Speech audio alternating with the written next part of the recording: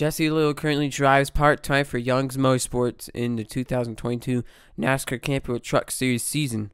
In his first start, he finished in 6th place in the race at Daytona International Speedway.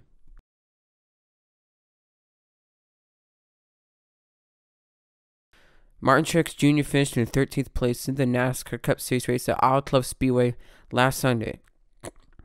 This is Martin's second time within the first 2 races of the season where he has finished in 13th place.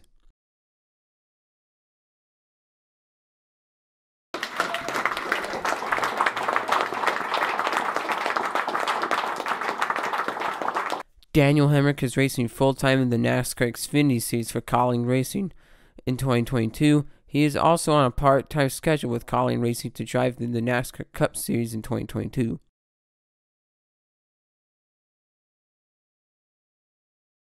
It was recently announced that Ryan Newman will race in the SRX Racing Series full-time.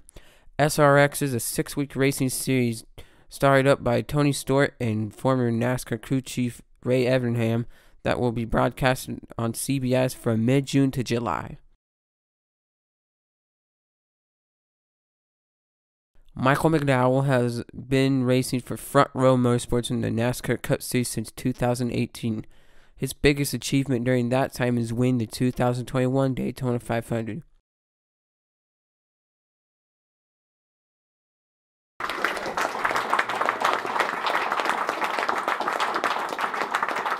There are 50 of these race day relic cards. This is card number 46 and it is numbered out of 250.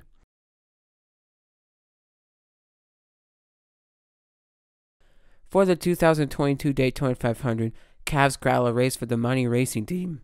This team is owned by professional boxer Floyd Mayweather.